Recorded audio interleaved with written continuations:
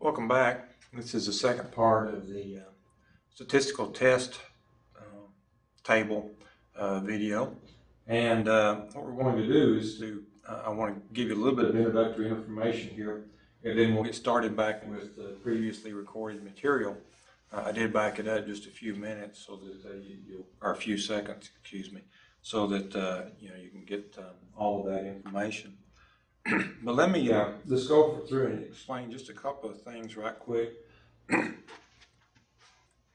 I did add on this, the mean and the median can be used to describe interval data and ratio data. Actually, if it's normally distributed, then the mean and the median and the mode will all be the same.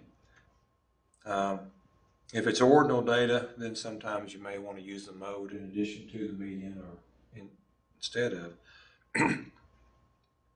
Variability are here. Compare one group to a hypothetical value. You actually do that to some extent in Chapter 7.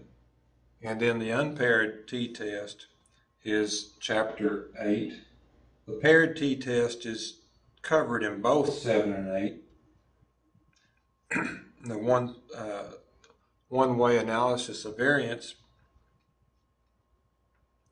is going to be in Chapter 12.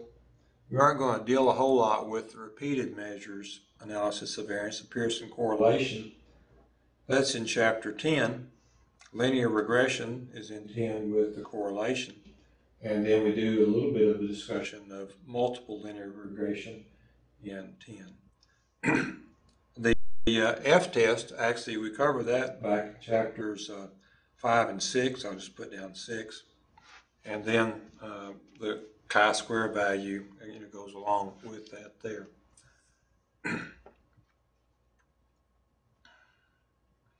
These other tests, we've talked a little bit about the chi-square test, and a lot of these right here do use the chi-square test and the contingency coefficient there. Those are the subject of Chapter 11. And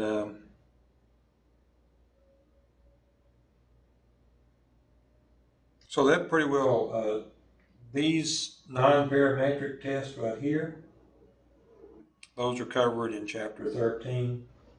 I think I'm off a little bit somewhere. It may be that I've gotten these over here mixed up. This may be Chapter 8, Chapter 9. Anyway, they're right in there together. So those are things that are covered, in the book. What we've done is we've gone through and talked about designing experiments. We've talked about the type of data. We've talked about the type of samples and those kind of things. You take all of that stuff, you put it together, you look at this chart, and that will help you to identify which particular test you should use in a particular situation. So let's go back to the video and see whatever else there is here.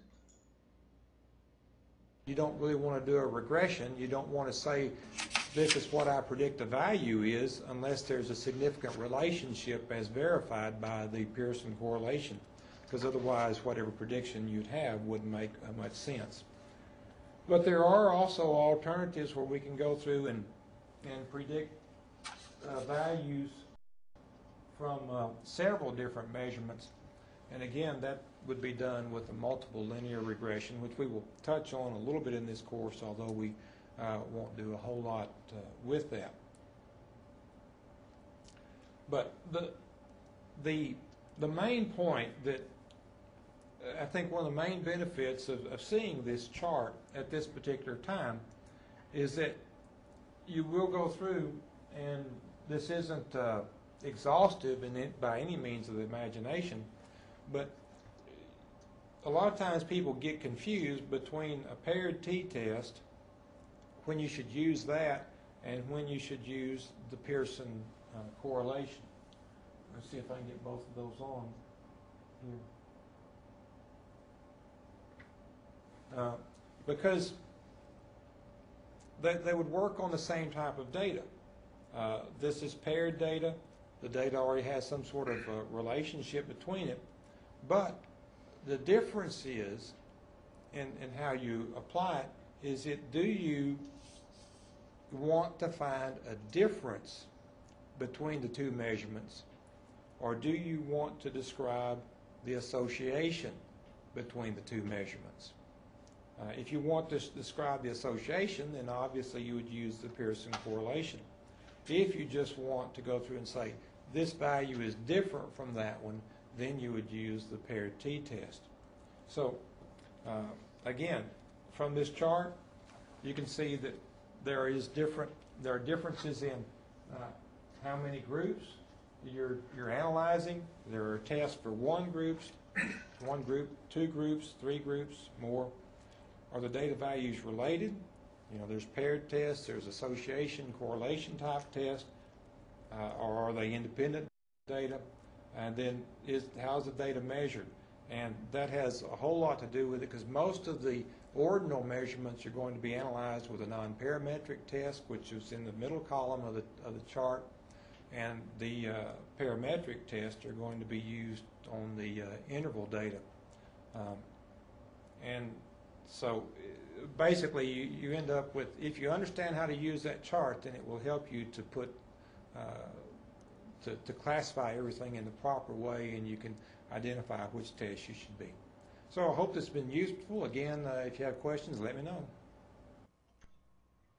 Okay, just a quick wrap up. I did think about it a little bit during fall, that other materials, and I think that it is make that correction there, that it should be 8 and 9, and then the two paired measurements again are both covered in 8 and 9.